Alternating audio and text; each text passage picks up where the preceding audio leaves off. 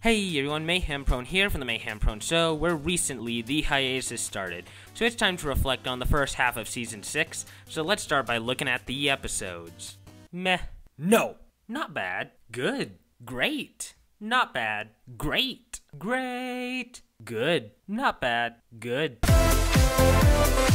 Nah, I'm messing with you, we're not done here yet. Choosing a favorite episode out of this section is quite difficult because there's been so many good episodes. No Second Prances was the emotional highlight of this season, Shadow Row Review was the comedic high point, and A Heartwarming Tale is the musical high point, so it's definitely between those three. However, choosing a least favorite episode was much easier. There was only one episode in Season 6 that I've truly disliked, and that is The Gift of the Mod Pie. I thought it was really boring. Mod Pie really only makes up one joke, so it's really dull when she's a main character. After the anticlimactic opening with the crystalling, The Gift of the Mod Pie actually made me worry that Season 6 would be the downfall of MLP. Luckily, later episodes proved this wrong. In fact, Season 6 did have a very lackluster first couple episodes. Season 6 wasn't able to get on the tracks until No Second Prances blew every other episode in the season out of the water. Since then, the episodes have been consistently pretty good. This season was also really good for music. I actually don't have a least favorite song of the season because none of them have been noticeably bad in my opinion. But I definitely do have a favorite song of this season. Most bronies would go with one of the excellent songs from A Heartwarming Tale, but my favorite song of Season 6 is 1, 2, 3. It's gonna work, I know it's gonna work. It's gonna work out just fine, trust me. I'm sorry I had to put you through that, but it's so freaking catchy. Well, the music in the episodes are fine and dandy, but where MLP really shines is the characters. So what trends have we seen so far? In my opinion, when it comes to quality, Applejack, Rainbow Dash, Pinkie Pie, and Rarity have stayed relatively the same except for Rarity's downfall in Spice Up Your Life.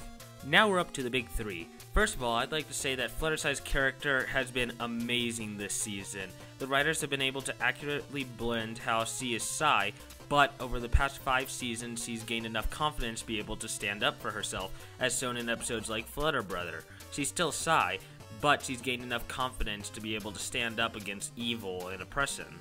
Unfortunately, I can't say the same about Twilight Sparkle. In concept, her becoming a teacher could be really interesting and really funny, but unfortunately the writers haven't used this to its full potential. We've gone the whole half season with no episodes featuring her as the main character. Keep in mind that at the beginning of the series, Twilight Sparkle is basically the main character, and while she's had no episodes featuring her this season, the Pinkie Pie Rarity team-up has had 2 episodes featuring it. What the heck, writers? And last but probably most important is our brand new cast member, Starlight Glimmer.